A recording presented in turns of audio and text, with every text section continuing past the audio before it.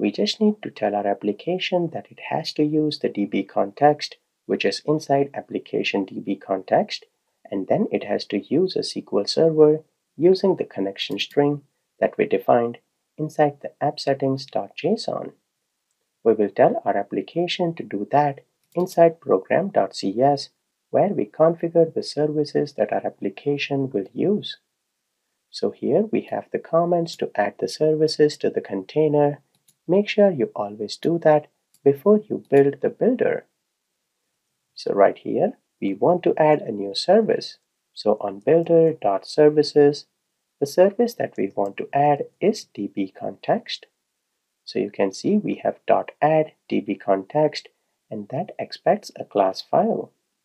The class file that we are using for DbContext is the application DbContext. If you press Ctrl+, we will just have to add the using statement to the data folder. Now when we configure this DbContext, if we go back to the application DbContext, right here we are passing the options and we are sending those options to the base class. So inside options, we have to configure use of SQL Server and connection string. So here we will say options goes to, this is just the syntax, we will say options dot.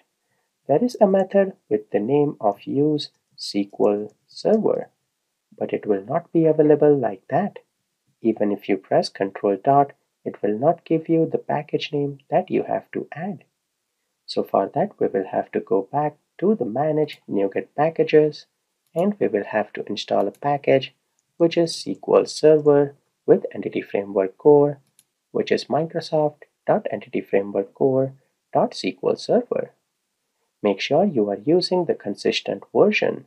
If one version of the package you are using is Preview 7 and other one is Preview 5 or even .NET 5, then things won't work and you will run into error message.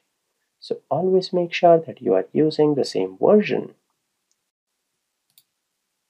Let me install the SQL Server and we will close the NuGet packages. Now if you press Ctrl+, you will see the using statement using Microsoft.EntityFrameworkCore. We will add that, and on this SQL Server, we have to write the connection string. So where exactly is our connection string? That is inside app settings, we used a special block with the name of connection strings. Since we wrote our connection string inside the special block theme that I was talking about, we can directly use the key value here to extract the connection string. Let me copy this name. We will go back to our Program.cs, and right here on builder.configuration, we have an existing method that is provided, which is getConnectionString.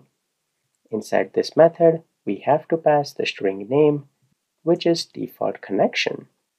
Once you use that, it will automatically find the connection string and configure our SQL Server. Now this getConnectionString is a special method, and this method will only look for this default connection inside a block with the name of connection strings. If you named this connection strings 1, then it will not be able to find this connection string because this method will only look inside the block which is connection strings. So that is why I said to name it exactly the same.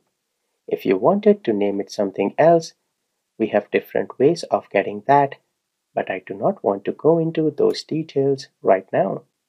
So with this, our DbContext will be configured with the connection string.